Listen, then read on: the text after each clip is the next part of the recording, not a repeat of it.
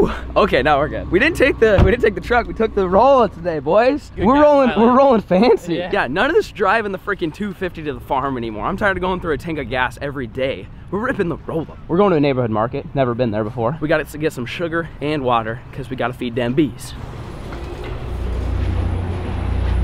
Sugar, sugar, sugar. Here we go. Cane sugar probably. Granulated sugar, doesn't matter. What's the difference? So you need 4 pounds per gallon. Is that 4 pounds? Okay, get 2, 3. You just get 3 of those. That way we're stocked. Because honestly, we don't have to do this. We don't have to do this for like another month. Not even a few weeks. So that'll last us 3 weeks. Yeah. Ish, probably. Okay. Now we need big jugs of water. All right, we're buying this not to eat, but to shoot with shotguns. Because that's what we do here. Oh yeah, definitely should have got a cart. No, you're my cart. I got it. Don't worry, we're good. Bonzo, you can climb in that wheel. Bro, we totally need to stick him in one and roll him down a hill. All right, folks, well, we are at the farm today. First things first, we need to go check on the corn. Remember when I planted sweet corn?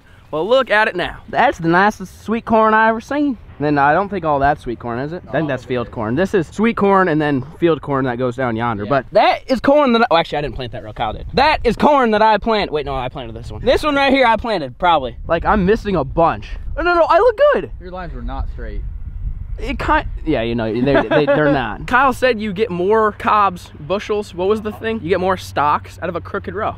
So I'm just a game changer. Yeah, he was definitely just trying to make me feel better. But that's all right, Kyle. I'll take the compliment. But we got sweet corn. Don't you step on it, boy. Now the biggest mission is going to be once it gets going here, about July. Knee-high by July. Isn't that what they say? Probably not in that accent, though. We got to keep the raccoons away from the sweet corn. That's going to be the biggest challenge of the season, probably.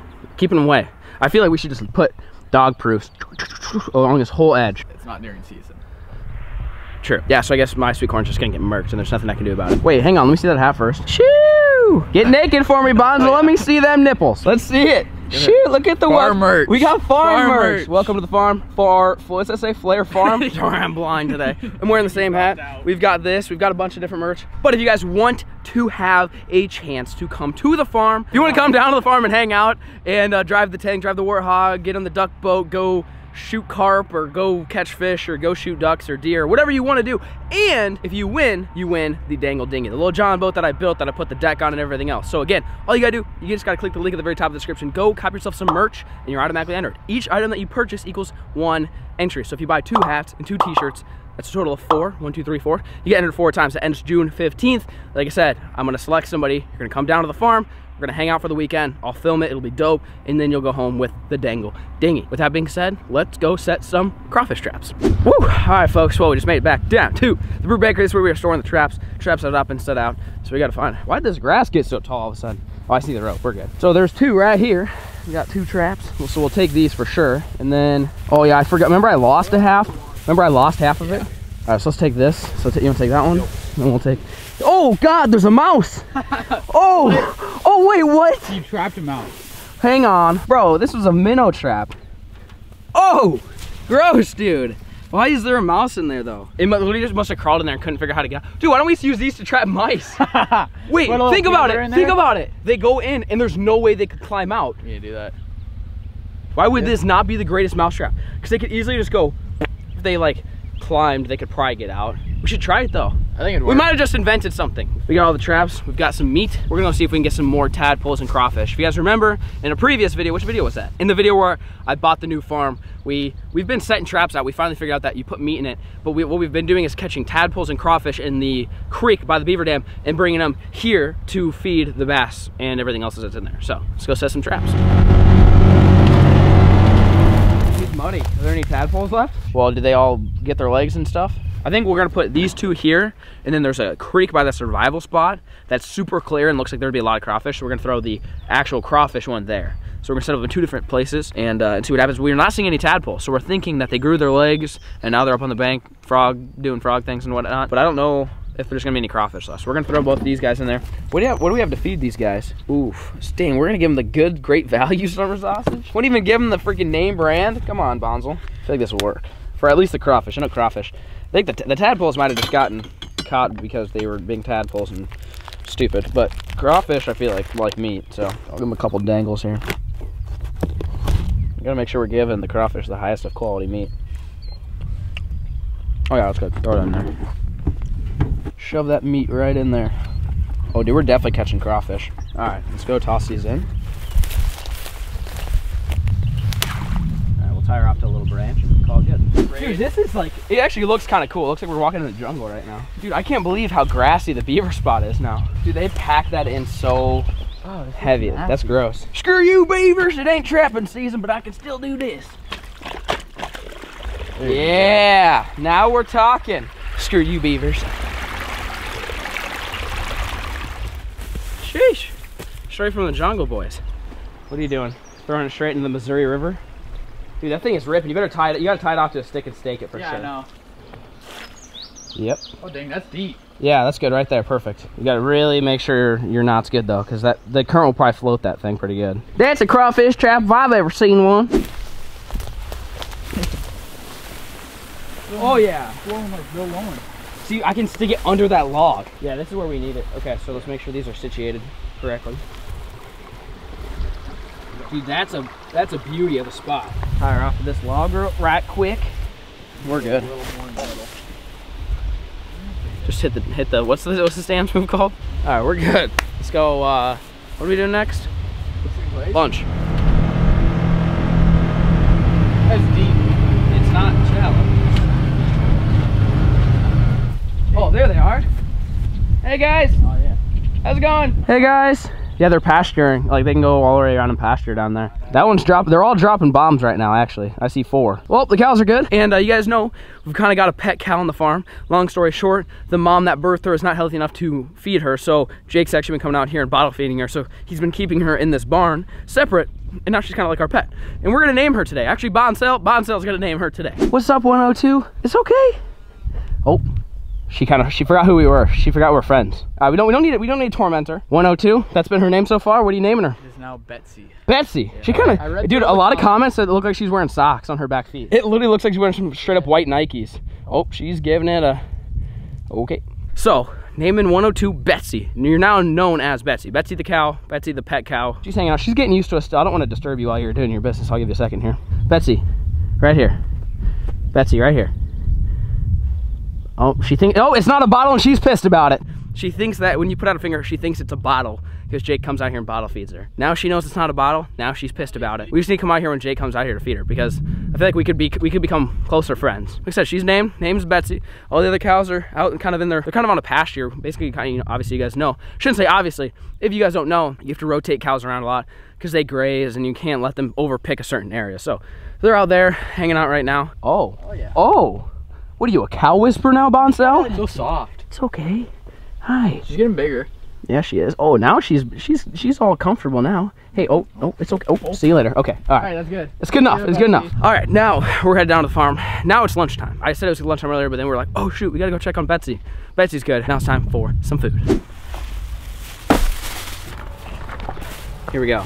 Lunchtime, boys. This lunch is sponsored by Lunchable. Not actually, I wish. I actually haven't had one of these in, honestly, I haven't had the pizza one in a long time. Honestly, the pizza one's the only way to go. Like that thing, it's all right. We're gonna do a quick little unboxing slash cooking. You guys know I love cooking on this channel, big cook guy. We're gonna start it off with a little pizza sauce. This is the key to success in life is Lunchable pizzas. Then you get your cheese, sprinkle that cheese on there.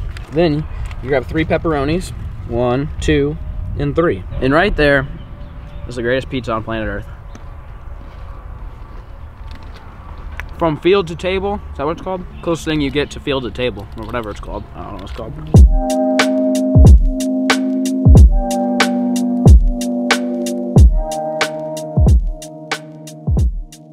Now comes the sugar water part.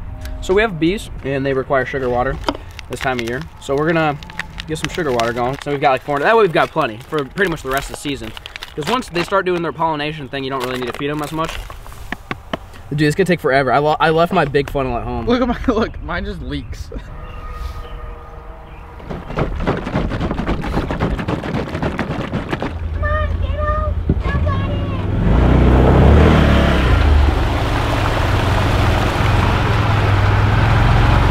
All right, well, I'm too lazy to take my boots off to put my suit on. Honestly, it's the worst. He said if it's cold, kind of cloudy, gloomy, rainy, is when the bees are pissed. And we don't have any smoke. I feel like we're asking to get stung at this point. Well, I see 5 dead on the outside. That's new. Dude, they may be dead. What happened? Oh shoot! Why did that just scare me? They're not dead. Okay. Okay, why aren't they moving along? Why aren't they doing bee things right here? They're only murking right here. Why? Like, dude, they're not even We definitely did something wrong. I feel like we're cheeks at beekeeping. Should we separate it from the food? Let's just try to put this one here and see if they do anything. They didn't like that. Hang on, boys, we're shutting your lid. You gotta give them food. Oh yeah. We should probably get some cinder blocks to put on top of this. I saw a lot of your guys' comments saying to... Let's put the water on top of it. Oh yeah, we can do that. Dude, this is the good hive, yeah. Yeah. Oh yeah, look at them murking. Look at that. But the thing is, they're still not even touching any of these. Dude, they drink a lot of that water. This one's way better. I forgot if these ones are the Italians or the other ones. They're not touching any of these. Why are they not moving? Should we just shift everything? Yeah. We're gonna try moving some of these. They're called frames. This may or may not piss them off completely. Yep, they're gonna get pissed real quick here. Oh my goodness. Look at that one. Dude, this hive's going ham.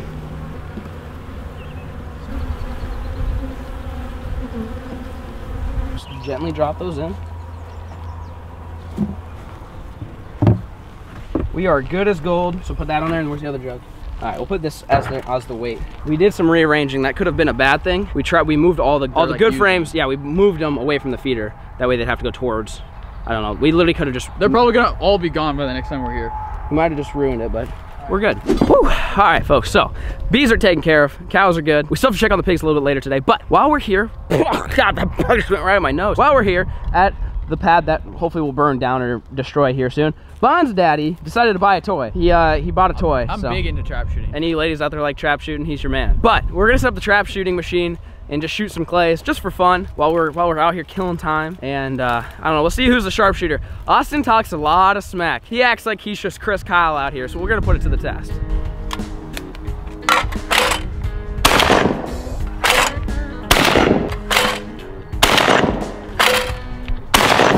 I never shot a clay before. So. Oh really? No, never. Oh, first time. All right, cool. Hey! Hey!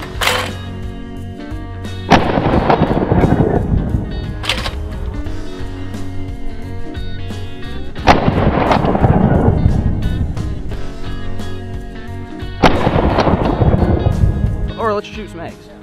Eggs are better. Kyle's never shot an egg. Eggs are fun. Gone. Ready? Yeah.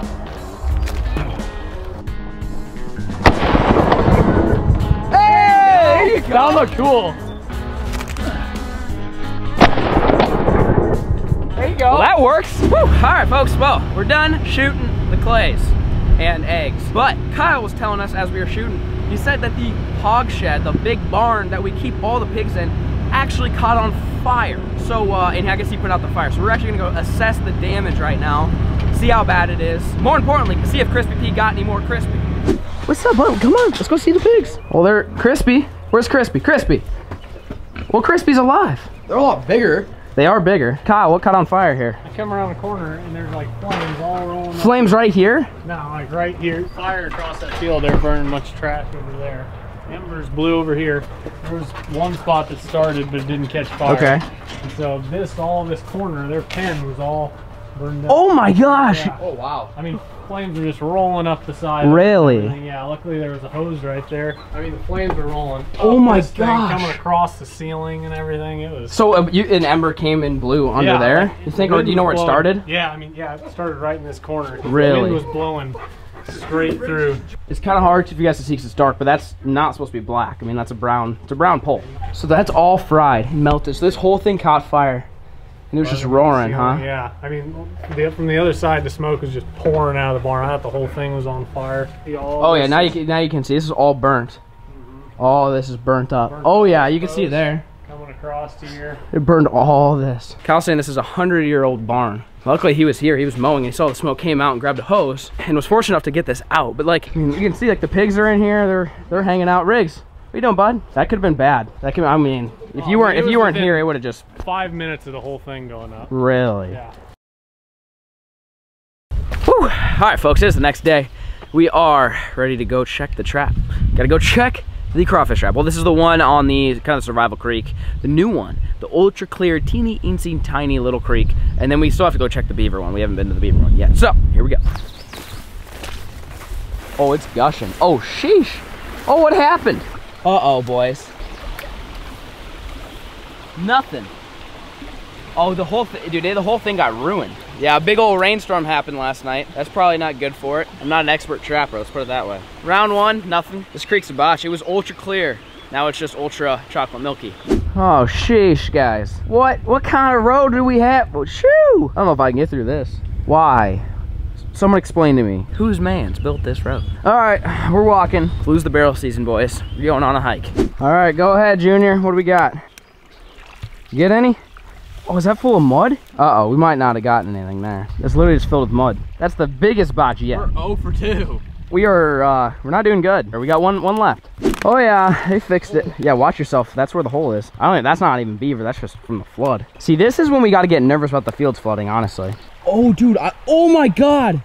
Our trap's gone. It's gone. We can't even get there. Okay, we really have a problem now. We have like a real big problem, guys. This is not, oh my God. Dude, during even the flood 2 months ago, it did not look anything like this. Dude, this is gonna flood the fields 100%. That creek is way up. I'll show you guys in a second. This is not good. Our path used to be this. So what happened was it backflowed. That dam is completely, think about how high that came up. That came up probably 6-7 feet. We're gonna show you guys this. This is not good. Dude, I didn't realize how close it was to flooding these fields.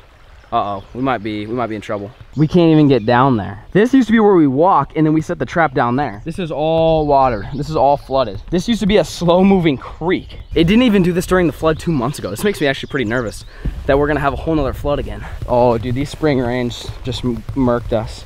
Oh yeah, so the second beaver dam was here.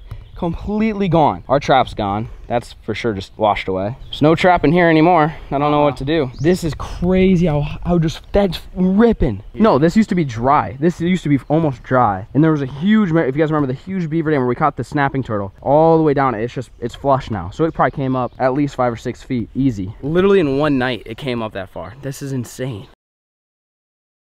Whew. Good morning, ladies and gentlemen. It is the next day. And well, we're about to wrap this video up. I wanted to include this in this video because this is what I've been waiting for. I've been meaning to do this for the last like 3 days, and it just took so darn long to get what I'm needing, or what I'm doing, what I'm using. What you guys are about to see, it just took a couple days. But I wanted to actually make this video about this, but it took so long I ended up just doing a bunch of bullshit at the farm, and now today's the day. So here we go. Well, folks, here we go. This is what I've been waiting for right here. This is chemical.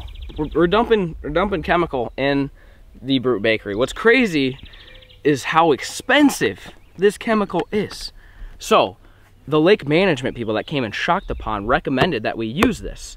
And so I gave him a call a little bit ago, like, you know, last week, and I wanted to order some. So he told me how much I needed, and I ordered it, and I came down here to pour it. But then I'm like, I don't want to mess it up. Maybe I should Google how to do this. And found out that they overcharged me by $1,300. So with that being said, don't buy chemicals from a lake management company. They're gonna screw you. And I even called them and I said, hey bud, why did you charge me $1,300 more? And he's like, well, we have to upsell it. By $1,300? Are you kidding? Anyways, long story short, I bought this off Amazon, or actually not Amazon. I bought it off just a regular website for a lot cheaper than he sold me it for. Like I said, they upcharged me $1,300. So anyways, we're dumping this in here. This is round one. We're gonna get another gallon or maybe even 2. We're basically gonna like keep treating it, but essentially $5,000 is what it's gonna cost to treat this pond. This is supposed to take care of the weed problem, which you guys might be thinking killing the weeds is a bad idea, but listen, the reason why there's no bass in this pond is because of the weed problem. It had a summer kill, it killed the oxygen, and that's basically what happened, which is what the biologist said. Again, he's smart. I'm not hating on him. He's smart, but don't buy products from him. Anyways, I guess we should just go, should we just go dump this in? You ever dump a couple $1,000s worth of liquid into a pond in hopes that it works? So what they've told me is it just spreads. I don't know if I'm just wasting my money at this point, but we're gonna give it a try. All right, folks, change plans. We just, well, we didn't really film a whole lot, but we're in the boat right here, and now we're in the middle. I felt like, you know, if I'm gonna just dump thousands of dollars in the water, I probably don't wanna do it like on the bank. I feel like for the best chances of this thing like spreading and doing what it's supposed to be doing, you should go in the middle. I don't know if that's like a proven fact, but I just feel a bit better, you know? I don't want to like mess this up and have to rebuy it. So it's not cheap, but I'm doing what I can to save the fish in the Brute Bakery. Doing what I can, spending all the money I can to make this the best brute catching pond on planet Earth. So the real question is, what makes this so expensive? Hopefully it saves the fish. That's all that matters. Were you supposed to shake it? Is it good to have it on your hand? What's it smell like? Eggnog mixed with like flowers. Give it a go here. $1,000, thousands and thousands of dollars right here. Oh, I'm just spraying you, don't worry. Heard that's good for your skin. Well, oh, it does spread really well. I better get every ounce. Each ounce is like $100. It's like it's sinking and it's all spreading out. Hopefully it spreads across the entire pond. Like I said, if it's not enough, then we will go and get more. But it said that would cover 8 acres, which I don't think this pond's 8 acres. I don't know how many acres it is, but I don't think it's 8. So, I mean, it's like, it's doing work down there, son. I mean, I feel like we'll know pretty soon if it covers the whole pond. It's supposed to spread. I mean, right now it's just kind of sitting right there. It's supposed to go all the way down. I don't know if it will or not. We'll find out. But again, these chemicals are here to protect the bass. So at any cost, I'm going to protect my 6 bass I put in here. We need to put more in here, by the way. But again, this is kind of stage 1 of rebuilding the Brute Bakery. It's supposed to take care of the watermill, the duckweed. Basically, it's supposed to kill off enough vegetation to where we're not going to have an oxygen deprived pond, because when there's so many weeds and it's so packed, the oxygen's crazy during the sunlight like it is now, but then when it gets dark, it just dies and it goes high and low, and during the lows the bass can die, which is what happened last time. Well, last time as in like the last few years. Just got the pond, so now we're working on managing it. We've already stocked it with fish. Now that the weeds are growing, we got the chemical in there. Hopefully the chemical does its trick, otherwise I just wasted thousands of dollars, but it's okay. We're gonna make it work. I'm telling you guys, springtime next year, this pond is going to be absolutely freaking fire. But with that being said, I'm sure this video is plenty long. Hope you guys enjoyed today's episode. If you did, make sure you leave a like, drop a comment down below, and of course, go buy yourself some FLAIR merch, because you can get entered to come to the farm and win the dangle dinghy. Like this. This is merch right here. This is merch. You'll copy yourself some merch. Each item that you purchase is 1 entry. You buy this hat and this t-shirt, you get 2 entries. You get to come to the farm, you get to go home with a boat. Life is good. Go click the link at the very top of the description. Go check it out, and peace.